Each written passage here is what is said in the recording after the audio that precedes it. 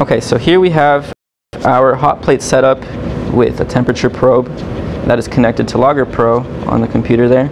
So what we have right now is 2 styrofoam cups that's going to serve as our calorimeter.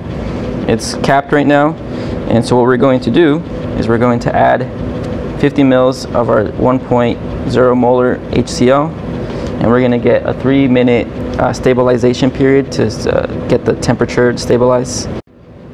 So we're going to go ahead and add our 1 molar HCl solution here to the calorimeter. So we added all of it. We're going to cap it.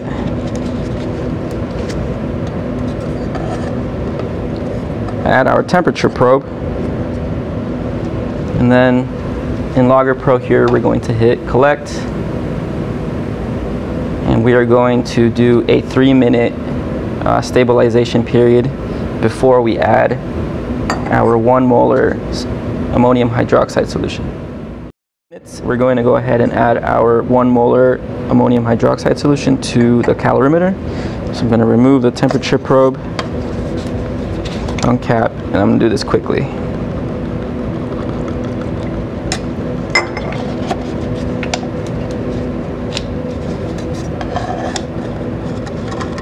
Oh no.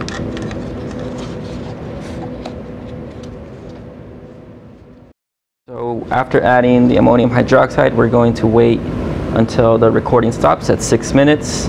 We're going to look at our data and we're going to see the change in temperature.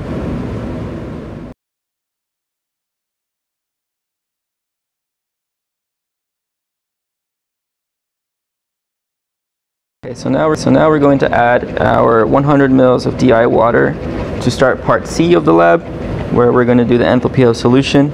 I have here my weighed out ammonium chloride, but I'm going to add that after I let the calorimeter stabilize for about 3 minutes, same way we did on the previous steps before.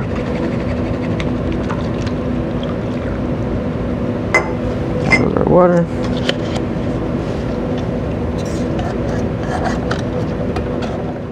Now we're going to be adding our ammonium chloride. It's been 3 minutes.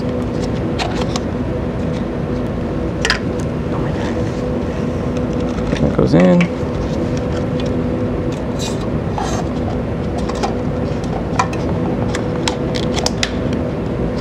And we're going to let the 6 minutes pass as last time.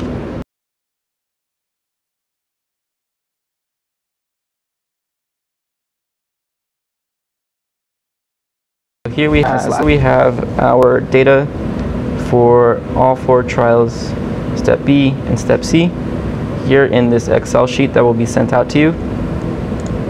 All of the data is already in graphs for each trial, and it will be your task to do part D of your lab procedure, which is to extrapolate the data, put the line of best fit to each graph, and present the data to Elsa when you're done.